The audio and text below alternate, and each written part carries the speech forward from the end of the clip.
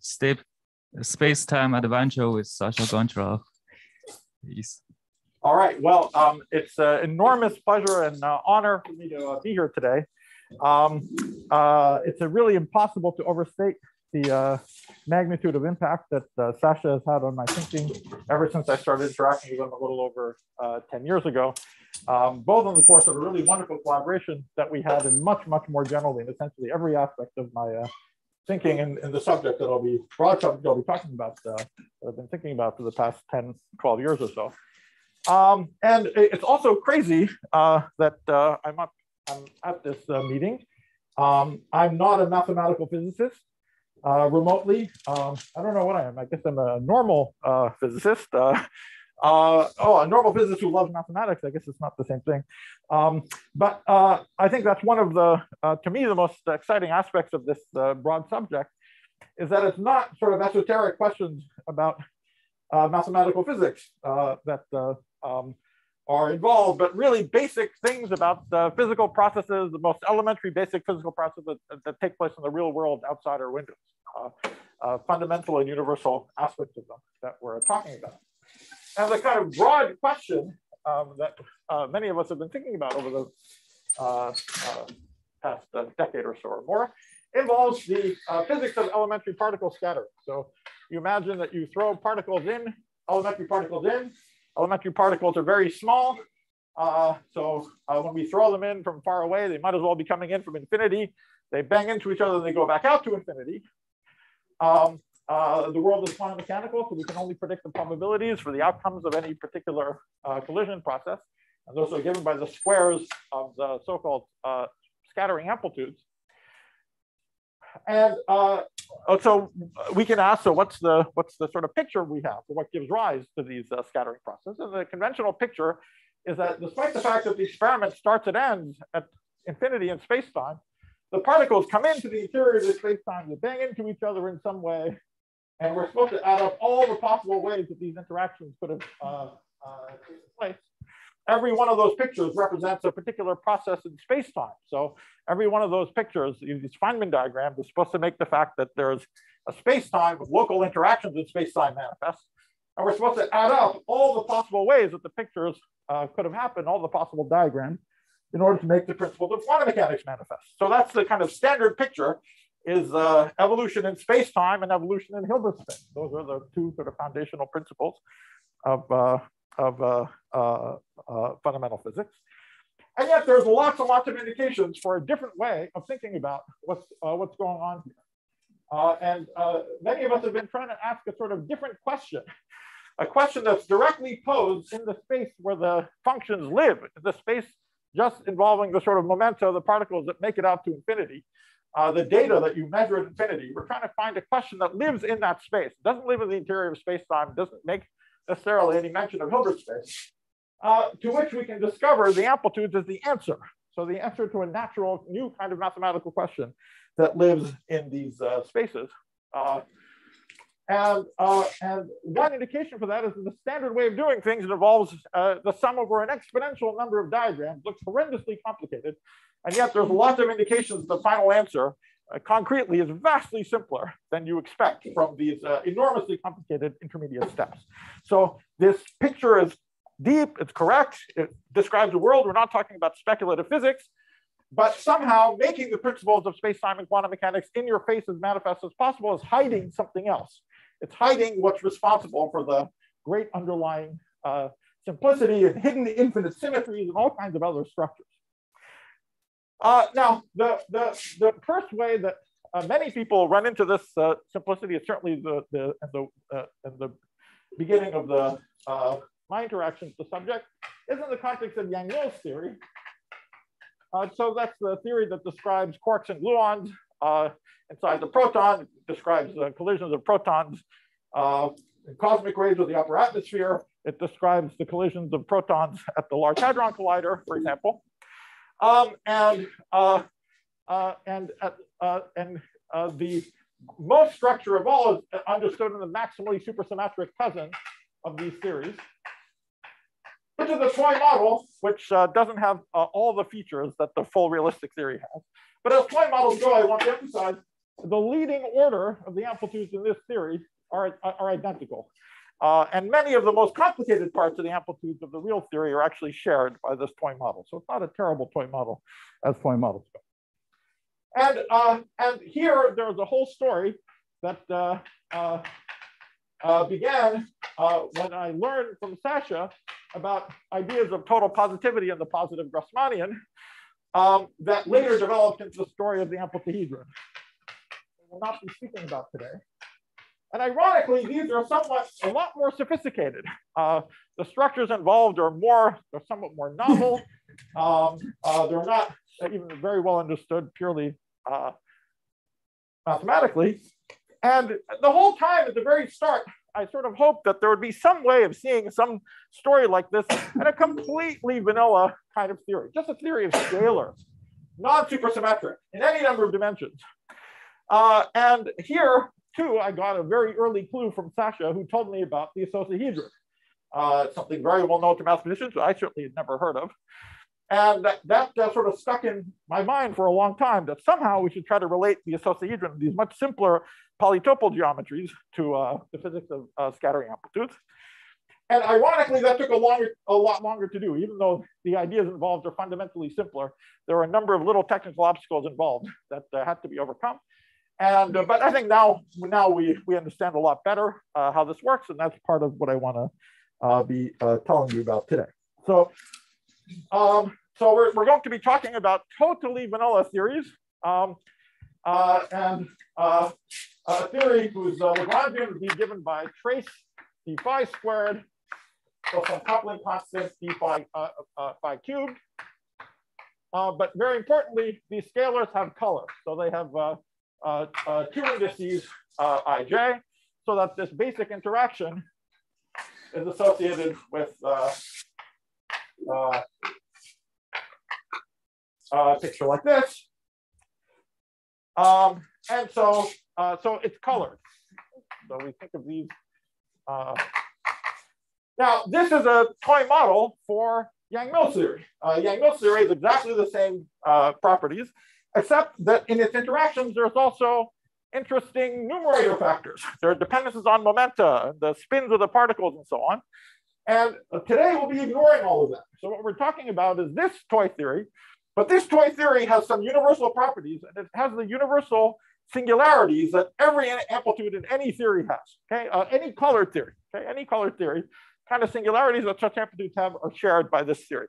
The only difference is that there's interesting numerators, and if there's a negative time left at the end, I'll say some speculations about what we might learn about numerators. Anyway, so since the 1970s in physics and earlier in mathematics, we know that these pictures, so if we look at the Feynman diagrams, so this is what a Feynman diagram at tree level would look like. For example, for 4-point scattering, we draw these two diagrams, or we could draw one loop, so on. So we know that these pictures are really associated with surfaces, and we can think of them as triangulations of surfaces. So if I draw this, example of 5 points, so physically go back to a tuft. So if I take a triangulation of a surface, this triangulation is dual to one of these diagrams, and we can really think of the diagrams as defining one such triangulation.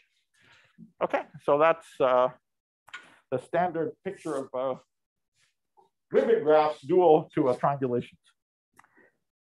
Okay, and just to stress that you can think of a single Feynman diagram, each vertex is associated with the triangle of the triangulation, and the way that the vertices are glued together in the diagram tells you how the triangles are identified in order to define the triangulation. And we're assuming the surfaces are orientable. Yes? Sorry? No, we're not in 6 dimensions. We're not in 6 dimensions. We're in any number of dimensions. Okay. Okay. And of course, a single Feynman diagram defines the surface, if you like, just by specifying a particular triangulation. Okay, so I might slide back and forth between drawing these ribbon graphs and just a triangulation of a surface. But just to say one last thing, how do we identify the sort of kinematic variables? So if we're drawing Feynman diagrams, we would say there's some momentum P1, P2, P3, P4. So there would be some momentum P1 plus P2 associated with this propagator and so on. So the variables, our kinematic variables, for reasons I won't explain now, are really associated with homotopy classes of arcs on the surface.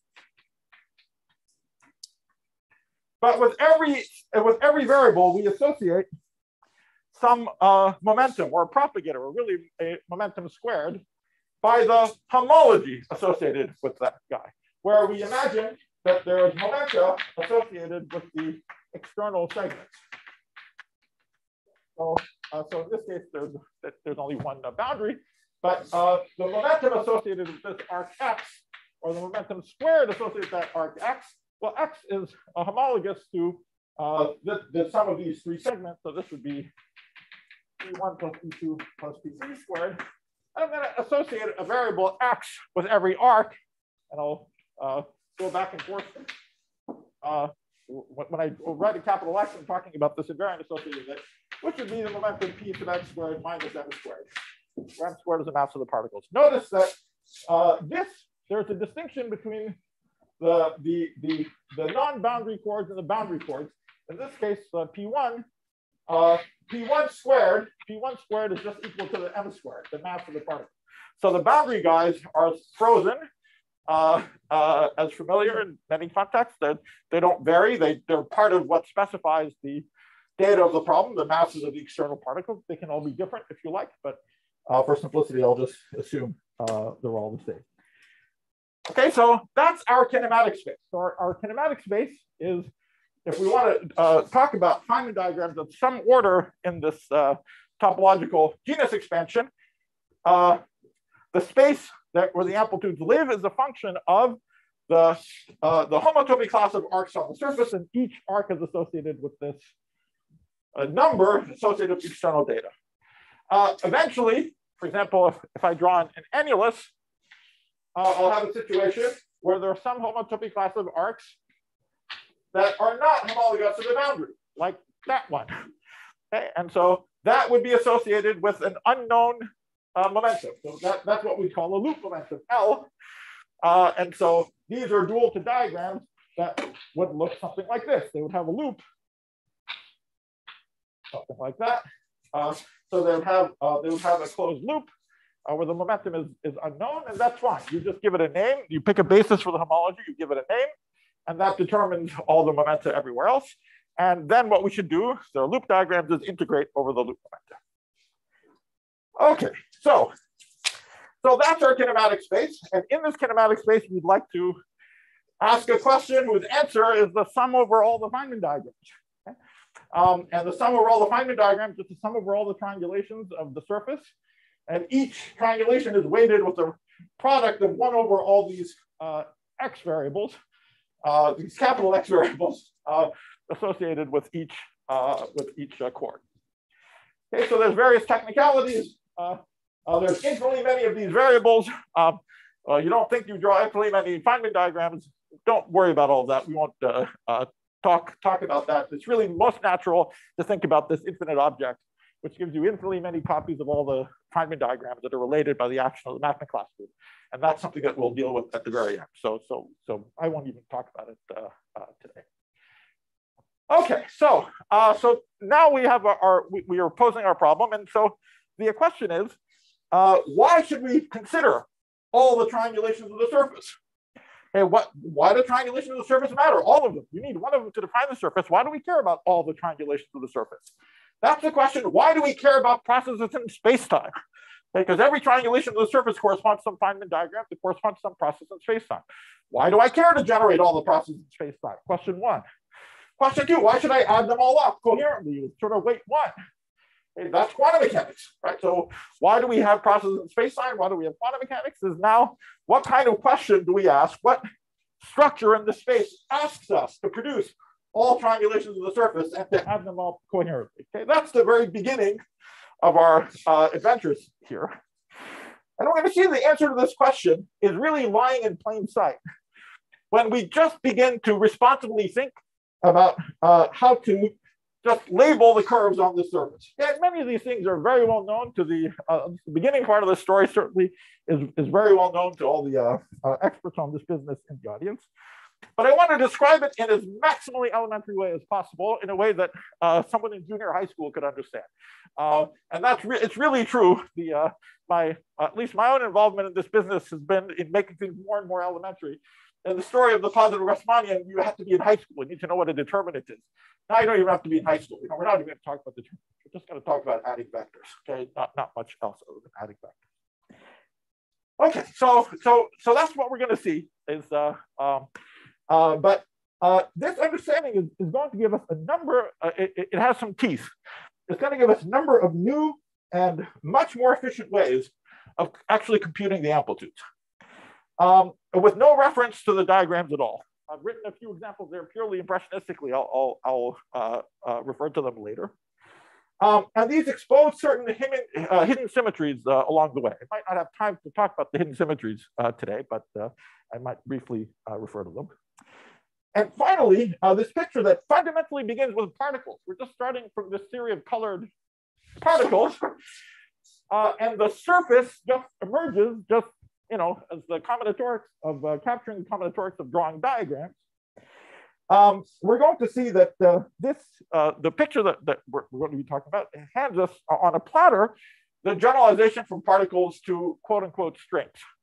So the generalization from particle amplitudes to quote unquote string amplitudes in a way that never talks about a world sheet, never talks about a conformal field theory, does not involve 200 pages of a string theory textbook in order to get the final answer for what the actual amplitudes look like.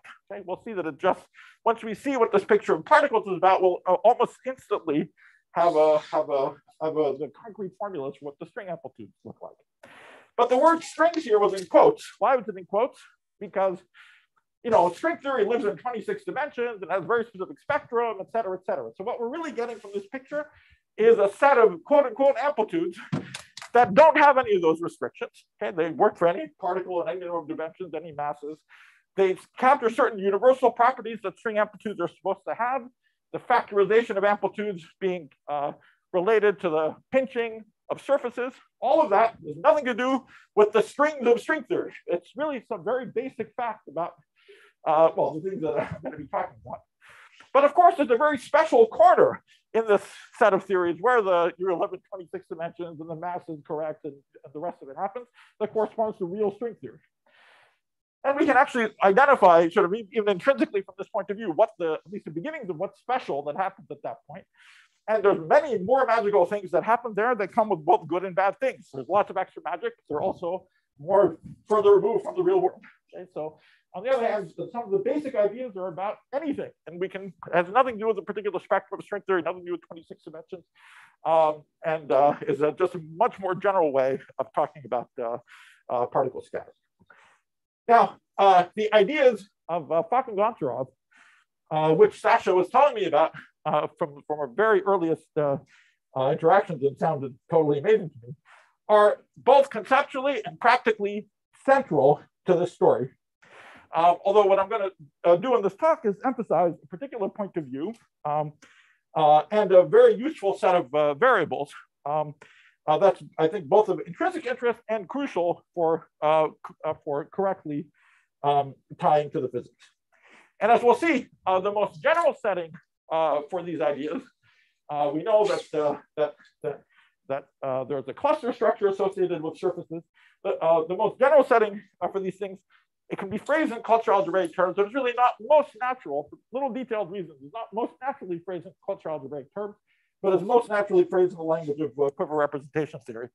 And I probably won't say anything about quiver representation theory, but at least towards the end of the talk, I'll give you an idea of what the sort of what the basic point is, that the objects that we're going to encounter are counting something. They're very basic combinatorial objects.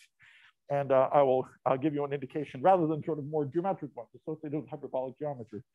And I will at least give you some idea of what that's about. All right, so let me say in a little more detail what I'm going to what I'm going to talk about. So there are really three things, but probably for the sake of time, I'll talk about two of them. One is extremely elementary, and again, known to in many guises, long understood by many experts in the audience. But from just thinking about labeling curves on a surface, we get a fan, get a geometric or a G-vector fan. And I'm going to have as a running example for most of the talk, the very simple case of 5 particles on a disk. That's the 3 amplitudes for 5 particles, but I'll indicate when and how things generalize to all surfaces. The story, of course, generalizes to all surfaces. So this is kind of a tropical picture. Then there's a polytopal picture that I'll probably not spend too much time talking about, but kind of generalizing the icosahedron. So just like the icosahedron can be thought of as capturing the facets of the icosahedron, can be thought of as capturing the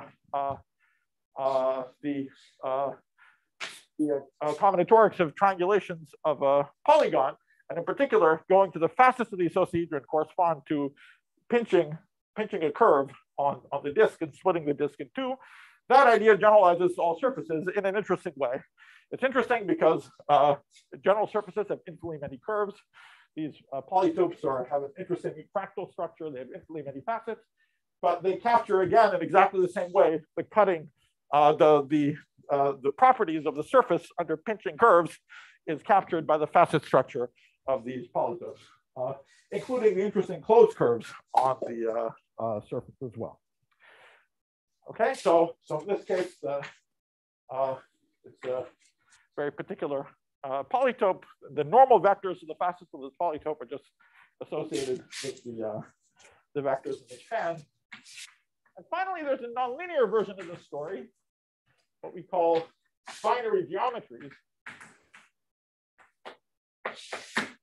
And if you think about what's going on in this, what's going on with this shape, there are some sort of faces that are being kept apart from each other. Okay? So there are some facets that are being kept apart from each other.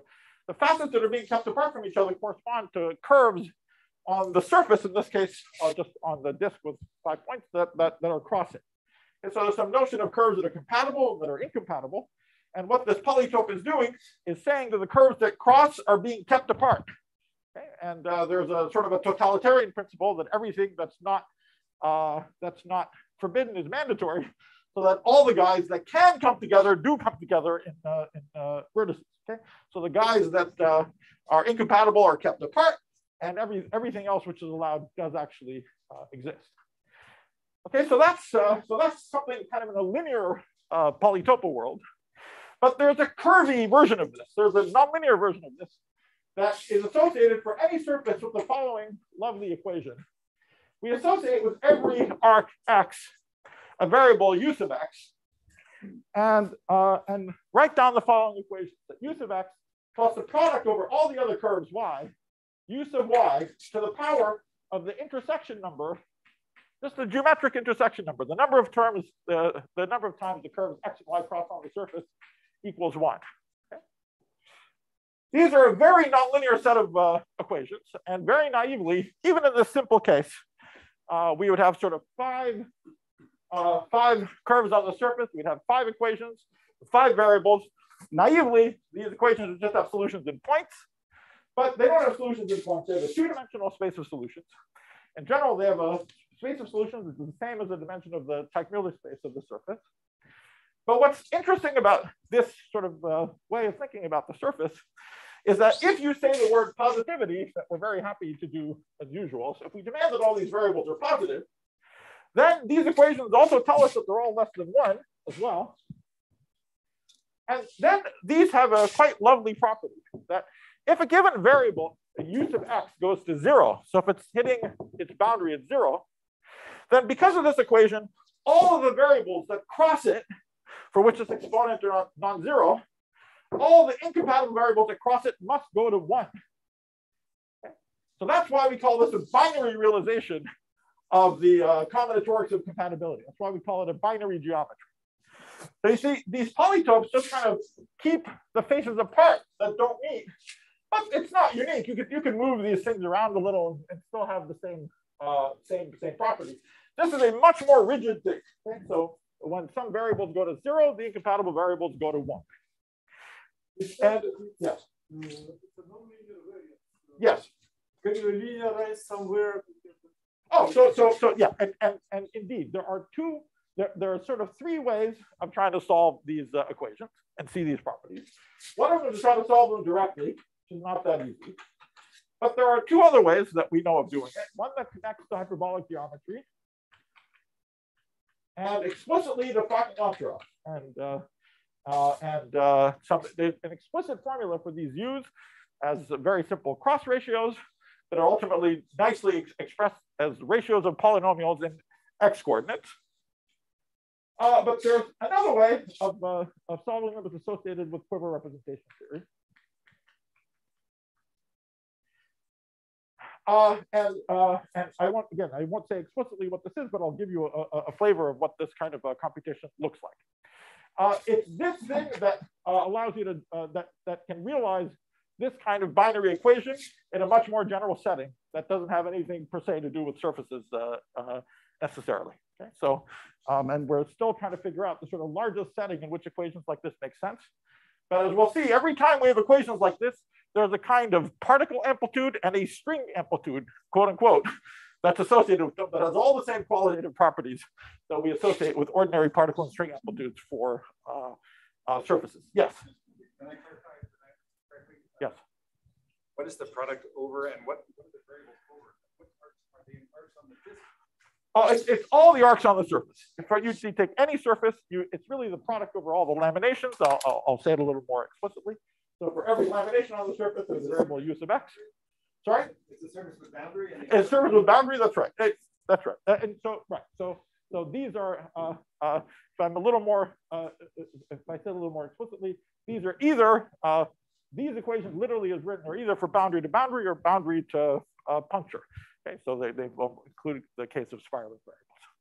There's also U's associated with closed curves as well, and I will say something about that too.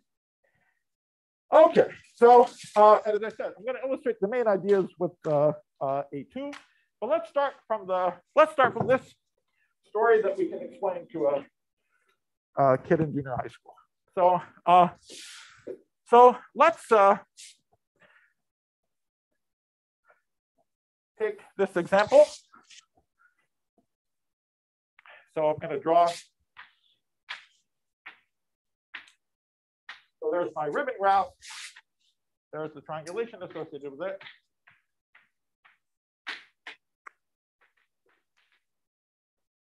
And now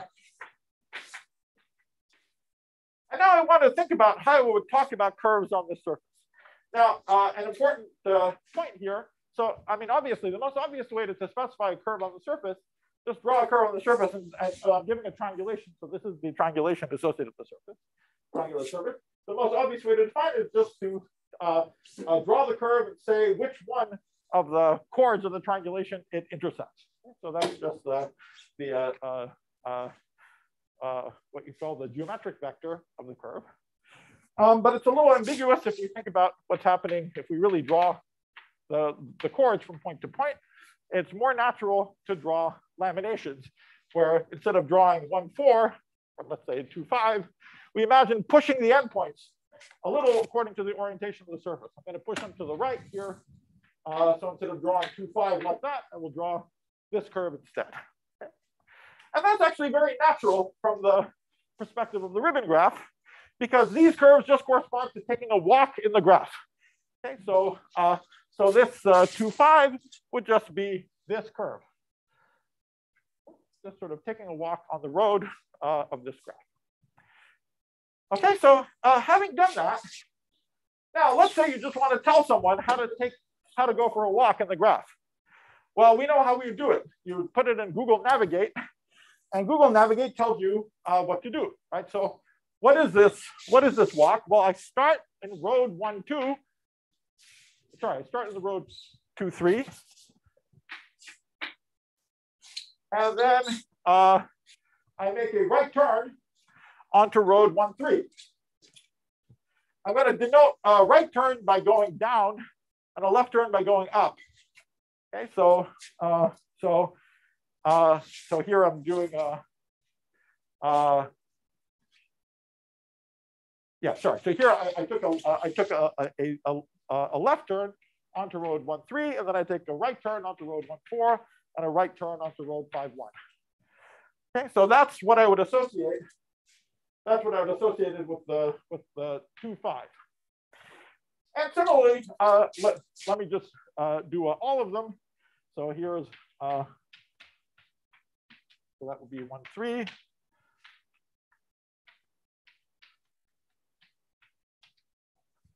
1, 4. Sorry for the mess here.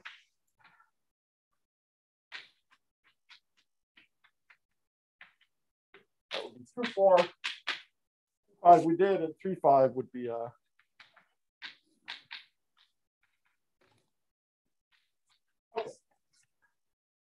And we also have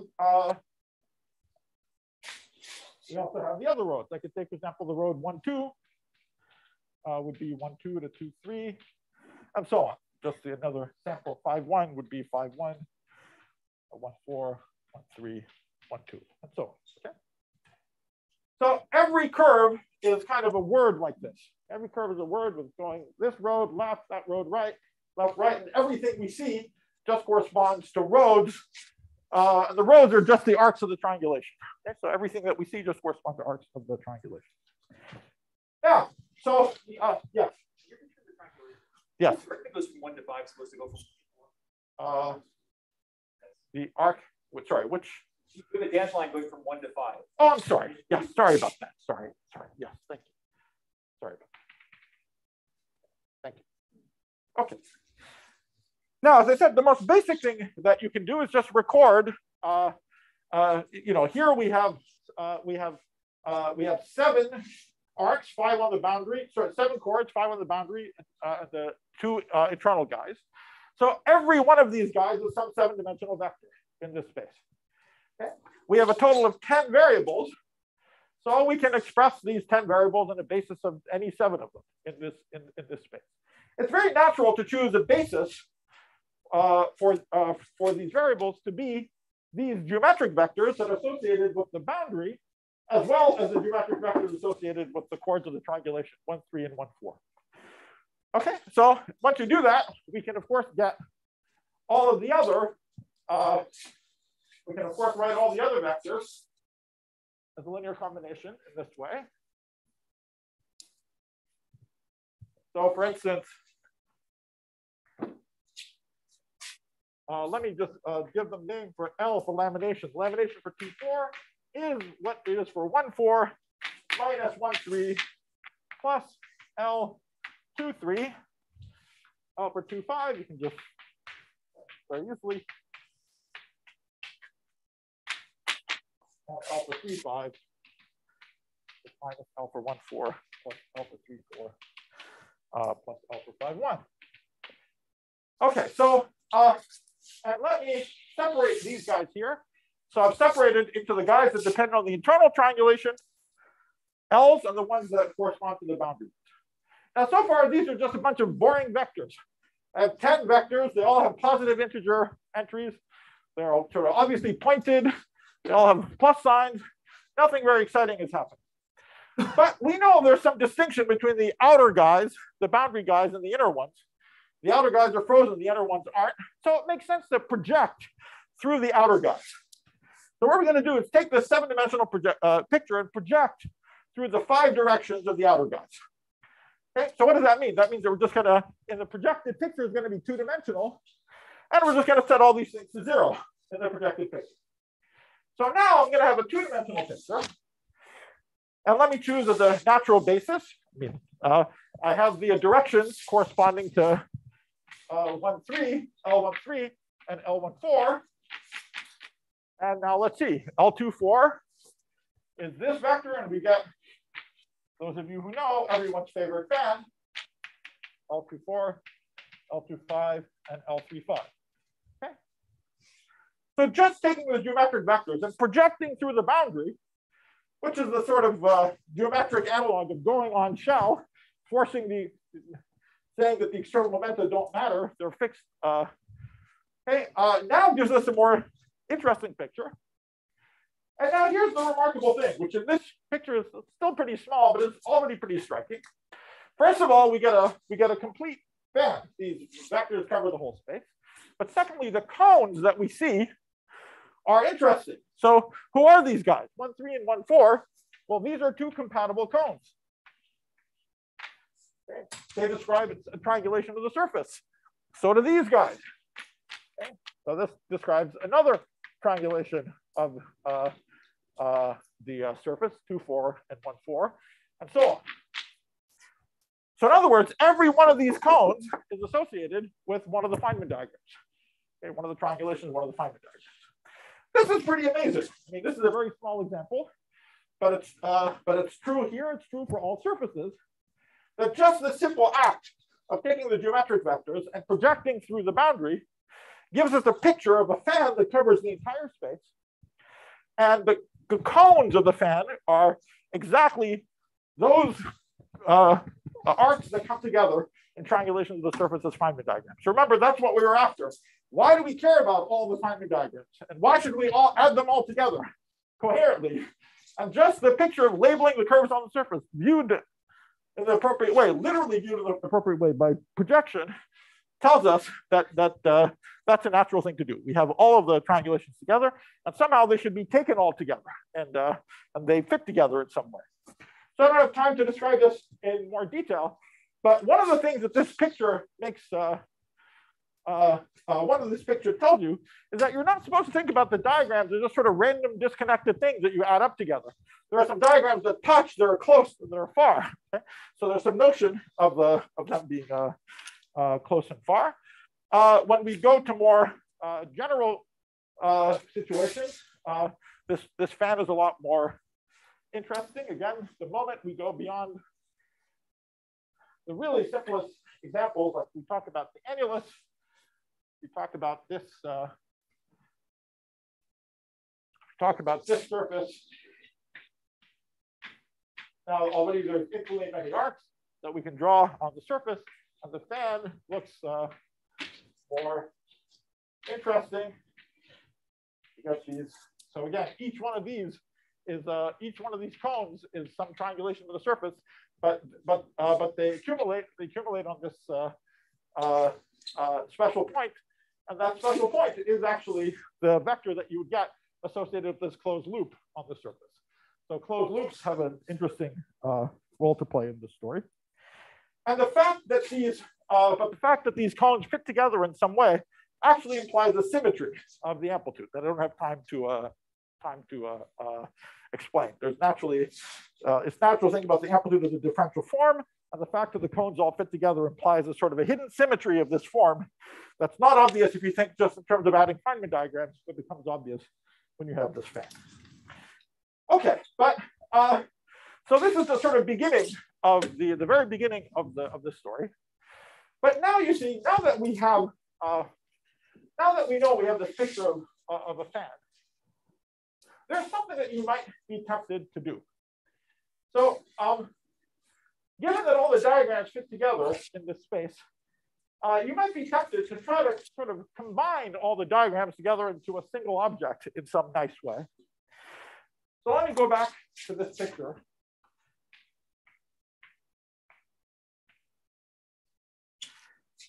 And so you might be tempted to find the following kind of function. So I want to find a function. I'll call it minus ux for any of the arcs x on the surface. And I want this function to be piecewise linear. We'll see why it can't be linear everywhere, but I want it to be piecewise linear. So I want it to be linear on each one of these cones. But I want it to have the following property, that it lights up one ray at a time. Okay, so I want to define this use of x such that minus u sub x evaluated on the ray for direction y is equal to delta xy. Okay. Suppose I could find such a function. That's kind of a natural question. I want to find some piecewise linear function that lights up one ray at a time. Suppose I could do such a thing. Then there's a kind of a very nice formula for the whole amplitude that I could write down. Not as summing over Feynman diagrams explicitly, but just one integral over the whole space in which that fan lives. Okay, so I could write down this formula. I would say that the amplitude in this example is the integral minus infinity to infinity over the whole space, dt1, dt2. So these u sub x would be a function of t1 and t2, function on the space. But I would write it as e to the some parameter alpha prime that string theorists would call the strength length squared, but it's going to play a trivial role in the subject here, times this kinematic variable x. Remember, this was the p sub x squared minus m squared, the propagator, times u sub x. Okay. So why does this do the desired thing? The point is just that in every region, in every one of these regions, that exponential, for example, in this region, if I look at the contribution from that region, then any point in this region, any point t in this region, t1, t2, any t1, t2 is alpha times some positive alpha times this vector plus another positive alpha times that vector.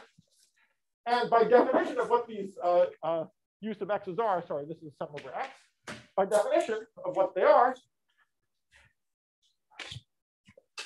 in this region, this would just be integral of the alpha d beta, e to the minus alpha for x14 plus beta for x24, and with an with an alpha prime out front. And this will just give me 1 over alpha prime squared times the product of the x's. So I can get rid of that alpha prime squared just by putting an alpha prime squared in front of the whole thing. And literally just get this. So you see, the independence of this alpha prime is just trivial. It just scales out of the whole problem. This is what the physicists would call Schwinger parameterization, Schwinger or Feynman parameterization.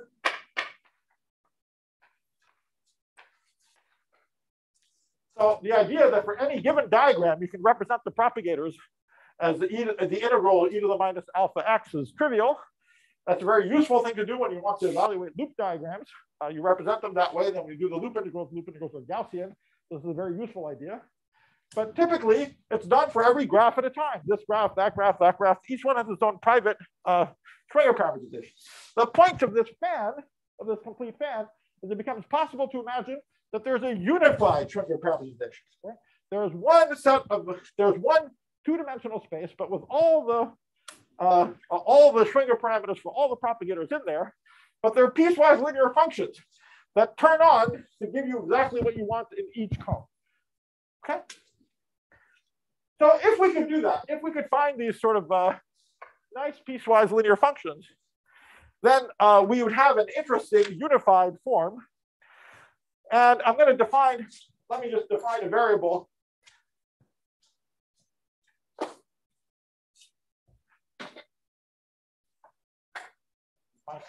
Here. Let me try to define a variable u sub x, which is just e to the little u sub x. Then the formula I'm saying is that this amplitude, this is just the field theory amplitude, is the integral d squared t, alpha prime squared d squared t, just a product over all the x's of u sub x to the alpha prime. The dependence on alpha prime here is just trivial. It just factors out. Okay, and this is from this very simple example at tree level. When we do this at loop level, it also trivializes doing the loop integration. We can do the loop integrals as Gaussian integrals, and we get certain polynomials in these little U sub x variables that are associated with surfaces in general. But naively, finding these practical functions, finding these piecewise linear functions that light up one ray at a time is just as hard as enumerating all the Feynman diagrams. After all, you have to find, this is equivalent to saying, if you give me a random vector of the space, how do I decide which cone it's in? Okay, so very naively, you have to just look around, see what all the cones are, and decide which cone it's in. So naively, this problem is just as hard as enumerating all the Feynman diagrams. Despite the fact that we've given it this seemingly more unified form, there's nothing especially simple going on. In fact, you could take a strategy like this for a random fan, not just one that looks like this. You could move you could move these rays around a little bit. You could say all the same words for sort of a random fan like this, and nothing good would happen. So there's something extra nice which happens associated with this fan. And the extra nice thing is the following. This fan is naturally made out of simple pieces. Okay? So if we look at this fan, it's naturally made up of three simple pieces. In other words, it's sort of common refinement of this fan, and of that fan. So if I put those three pictures on top of each other, that gives me the fan that I started with. Now, sorry? Yeah, that's true. But if I just draw the pictures on top of each other, I get this. Do you need to rotate? No. You don't have the right way to left. No. I just have these three. Now, each one of these is so like this fan I can associate with a piecewise linear function. It's a piecewise linear function whose domains of linearity are just associated with the picture. So what is it in this case? It's just, for example, this would be max of 0 and minus T2. And the max is T2 here and is 0 there. This would be max of 0 and minus T1. The max would be negative T1 here and 0 there. And this is slightly more interesting. It's a max of 0 minus T2 and minus T2 minus T1. And this guy is 0 here, minus T2 here, and minus T2 minus T1 here. Okay, so let me give these names. I don't know, I'll call this the F3, F1, and F2. Okay, so we have so in other words, if you give me these three functions and ask what's the domain of linearity of all three functions together, it's just this whole cone. And already there's something, this is a tiny example, but slightly cool, because there's 5 cones here and only 3 linear functions. Okay, so there's fewer piecewise linear functions than there are cones. Now, we wanted to find these functions that light up one ray at a time. There's 5 rays. So, but I can now clearly do it just by counting equations that are known, because I have these 3 piecewise linear functions together with the 2 linear functions, just T1 and T2. So I'm going to take linear combinations of these 5 piecewise linear functions, which have the property that they light up one ray at a time. Okay? And so you can just do it. Just find what a linear combination of these 3 guys, as well as T1 and T2, light up one ray at a time. And what you get is the little u for 1, 3, negative T1, negative F1, the u for 1, 4. There's some concrete.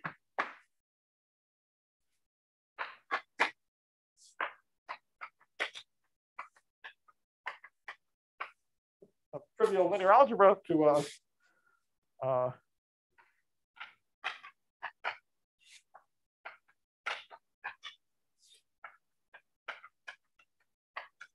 so I've now found how to light up each ray, but with less information than all the 5 codes. With only 3, with only 3 functions, I've managed to light up each ray at a time. Okay. Now this extends. So, for example, what happens just on the disk at n points on the disk the only functions that you need are these Fij that are the max of 0, negative Tj, negative Tj plus Tj minus 1. Okay, just consecutive guys like this, just like we saw in this example. So, and there's a formula for the generic Uij's. There's something exceptional that happens for the close to the initial triangulation, but the sort of generic formula looks like just a linear combination of 4 of these guys.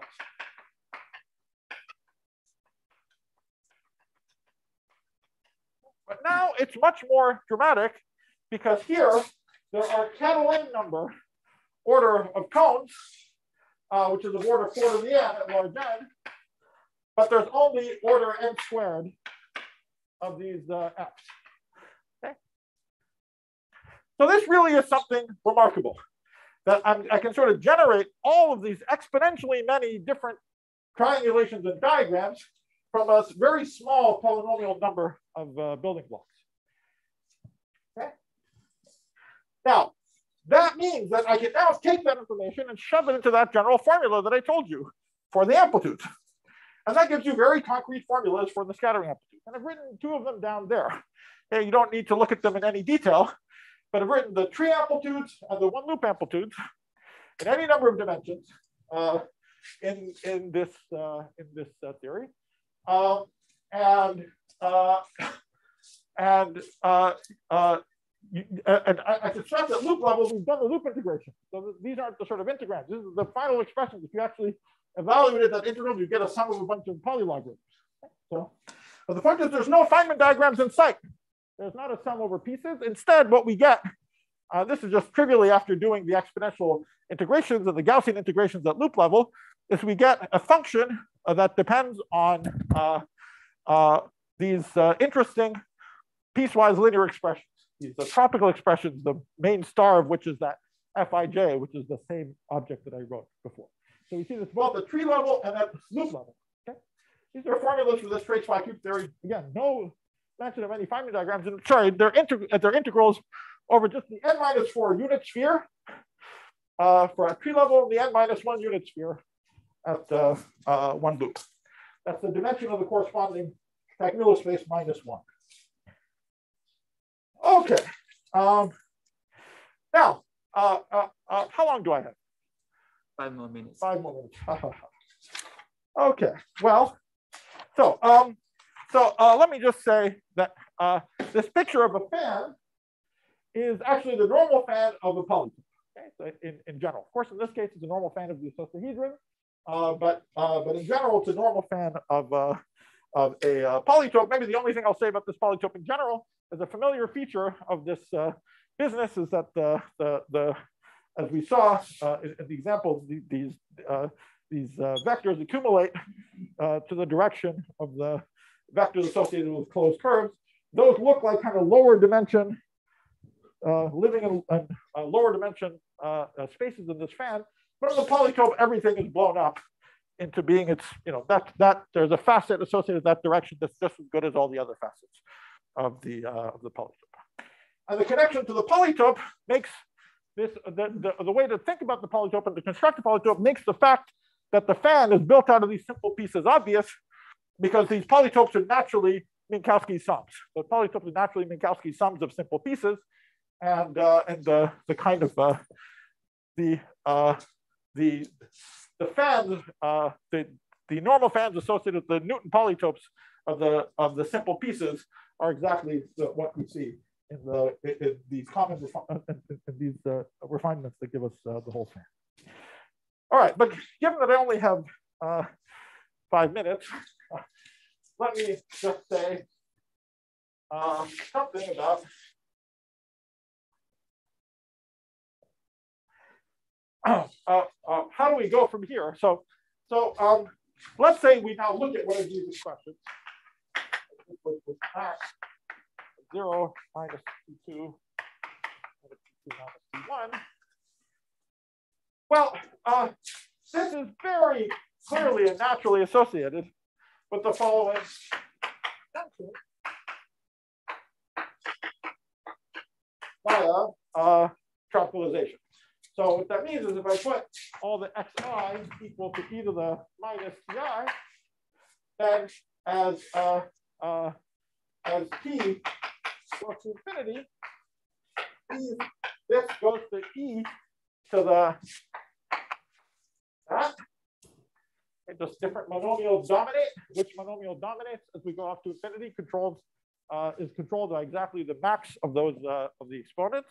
And this is one definition of what we would use the tropicalization of this polynomial F2.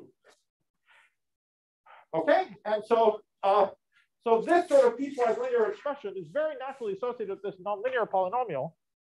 And then those u's that we talked about, the exponentials of the little u's, are then ratios of these polynomials. So they're given by x1 over 1 plus x1. u14 is x2.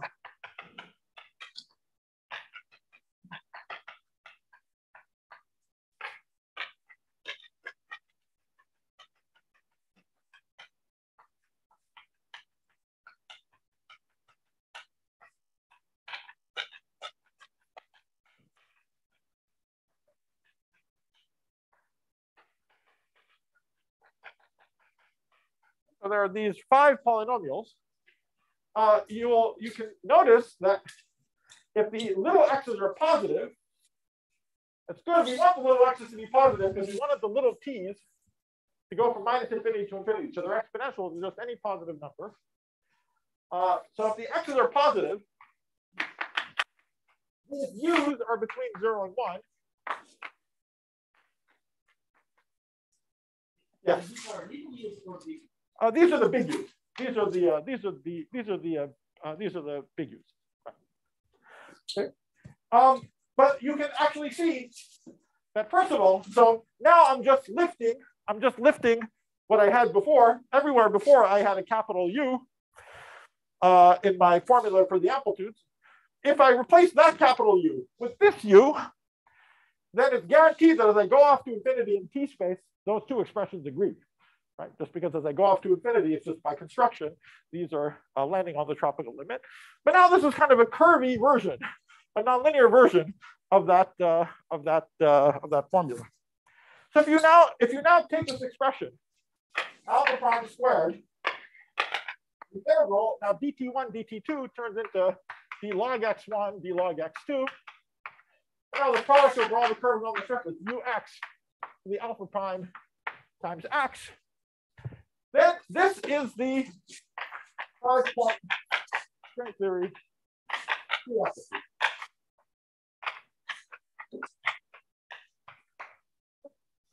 And now it really depends on alpha prime, and alpha prime is interpreted as the string length. And the limit as alpha prime goes to 0, we go back to field theory. But again, we're not starting with a picture of points and saying, what if the points were little loops? It's somehow something more structural that was sitting there about the properties of the diagrams to begin with that has this natural lift. But here, I should put the word string theory again in quotes, because this expression makes sense for any value of the mass squared of the particle. For example, I could have a massless scalar that live in any number of dimensions. And string theory doesn't give me this background. It wants a specific number of dimensions, doesn't give me this theory of massless particles and the pi cubed interaction. So there's a specific value of the masses. When you put the mass squared equals -1, this agrees with literally the bosonic string. Okay, and you can ask what it means for the other values of the mass squared and what its physical consistency properties are, etc. But whatever it is, it's some kind of high energy regulator of the low energy field theory amplitudes, and it's guaranteed to match what looks like field theory amplitudes at low energy. So the question of what their meaning is beyond these special points that literally connect to a string theory is something that we're still investigating. But let me explain to you why, and then I'll make this explanation and end. And at least let me explain why this is happening. Why is this a string theory amplitude? Yes. Yes, exactly. That's just exactly what I was going to say. So you can just verify very nicely that these U's satisfy the capital U13 plus U24, U25 equals 1. Plus 6. This is what we'd expect in this case. here all the intersection numbers are just 1. Okay, so so if I'm drawing 1, 1, 3, the chords that intersected are 2, 4, and 2, 5, and they intersect once. Okay, so now, as I said, this phenomenon happens for any surface. There are these U's for any surface, and they satisfy equations like this. But sorry, why does it matter as far as these integrals go? You see, there's the defining feature of particle amplitudes is that when you encounter a pole, if one of these x's go to 0, they're supposed to factorize into the product of simpler amplitudes. The magic of string theory, and one of the usual things that we talk about in the magic of string theory in textbooks, is that the same thing happens even when the string length is finite. Okay, so that so even when this parameter alpha prime is finite, when you go on a pole, the amplitude factorizes the product of string amplitudes, not field theory amplitudes anymore, but string amplitudes multiplied by the corresponding pole. Why does that happen here? Well, where does this integral have singularities when some x goes to 0? Why does it have a singularity there? Because in this form, the corresponding u is going to 0. But in the locus where the u is going to 0, all the incompatible ones are going to 1. And therefore, they drop out of this equation. And what you get is a clean factorization of the amplitude into the product of the lower surfaces, even at finite alpha prime. So that's why these amplitudes, you would think they would do something good, even at finite alpha prime. On top of the fact that, of course, the alpha prime goes to 0, they reduce back to the ordinary particle. Now, as I said, yes, okay, yes, I'm done. Let me just say that the kind of both the conceptual and the practical part of the matter now is to learn how to solve for these u variables. Okay? And one picture, in the case of the disk, these u's have a very simple interpretation. They're just a very particular cross ratio. So if you want to know, a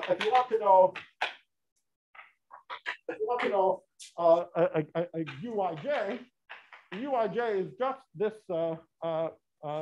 cross ratio of I minus 1j, ij minus 1 divided by these two crossing ones. Right? So u is that particular cross ratio. And you can very simply check that the u equations are satisfied because the telescopically, the product of all the u's of the sum exactly gives me the other two terms in what's needed for the Plucker relation that says that the sum of the obvious Plucker relation associated with that quadrilateral.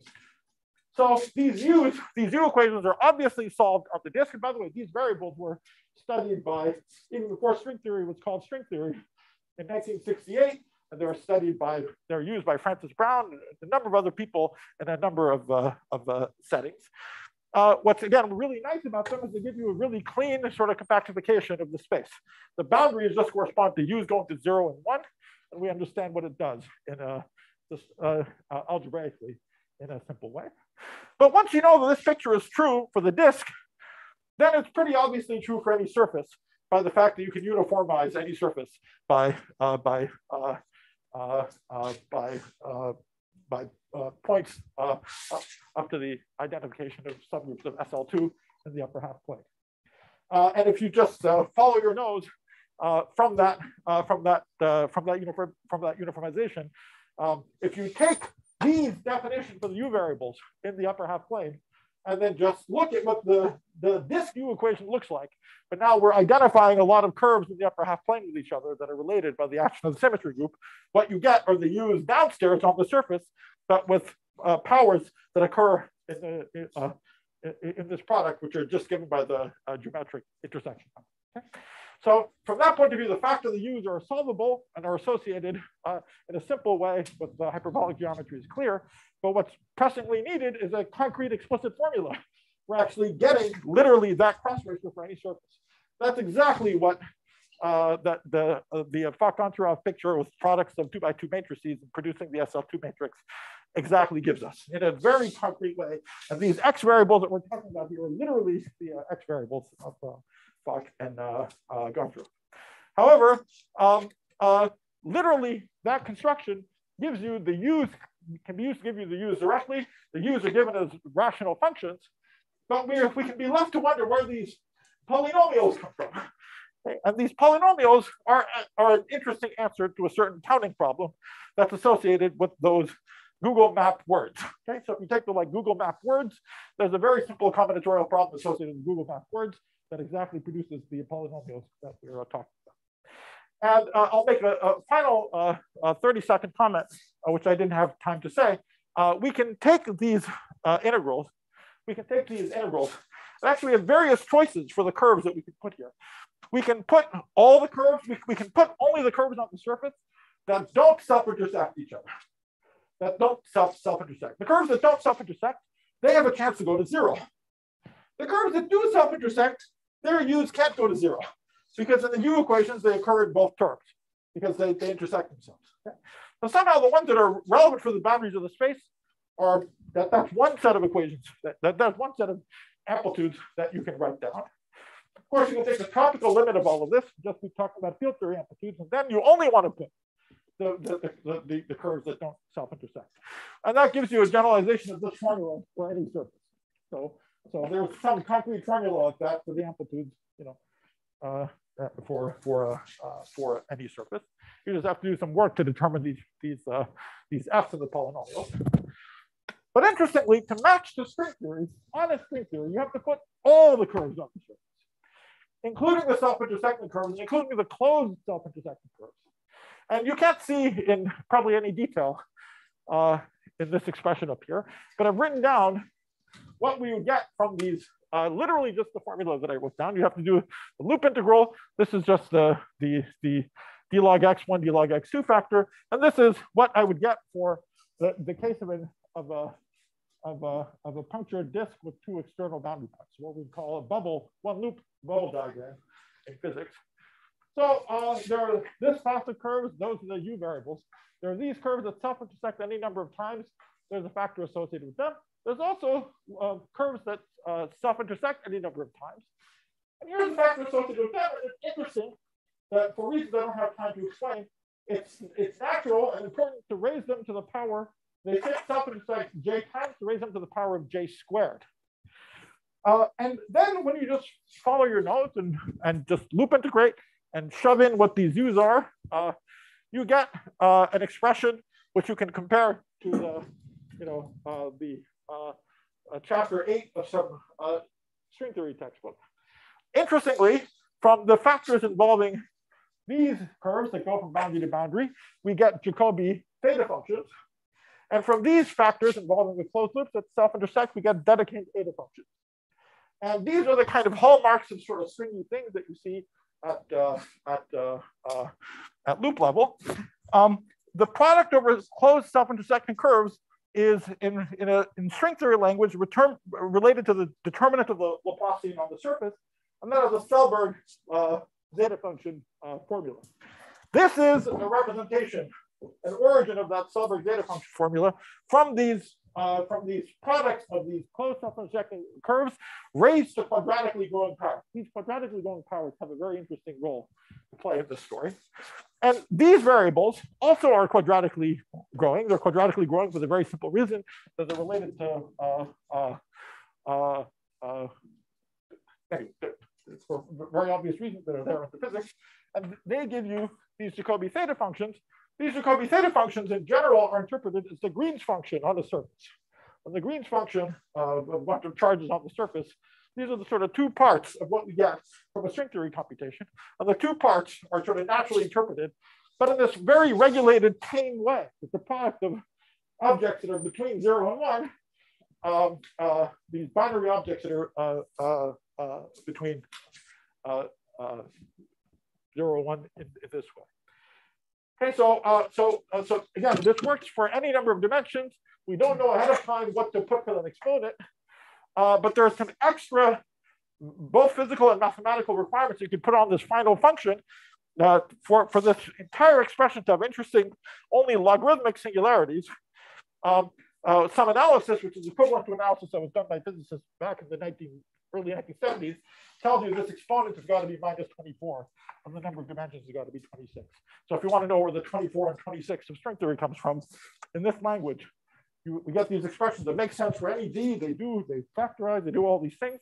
But if you want something extra, if you want the new singularities associated with shrinking the hole to have a simple logarithmic form, that fixes the things that we normally think of as string theory, as well as the massless graviton and all the rest of that kind of stuff. All right, I think I'll end there. Thank you very much.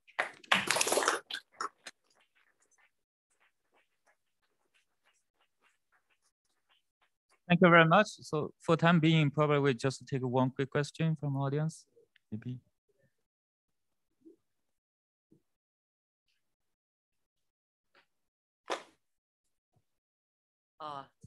So if I understand correctly, this U variables you have, if you do at least a finite type case, this will be up to some change of variable, exactly the same things as appeared in the homologic of cycle, in the homologic of periodicity conjecture, right? Which was original. And it also had a physical motivation, this Bethe ansatz and so on. How that physical motivation is related to your? I don't know. Very, very, very good question. I don't know. I mean, here are the sort of motivation for something that goes from 0 to 1.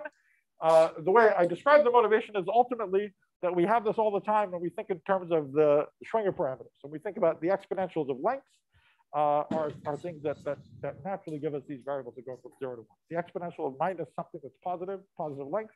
So we get variables that go from, we get these binary variables. So that's the kind of purpose here. You think of what these U's are variables that are there in the entire space, but as we go to extremes, which correspond to going to a particular boundary of the moduli space, only some of the U's are relevant, and that corresponds to those corresponding Schwinger parameters becoming long, and that's the. Okay, let's thank Nima again.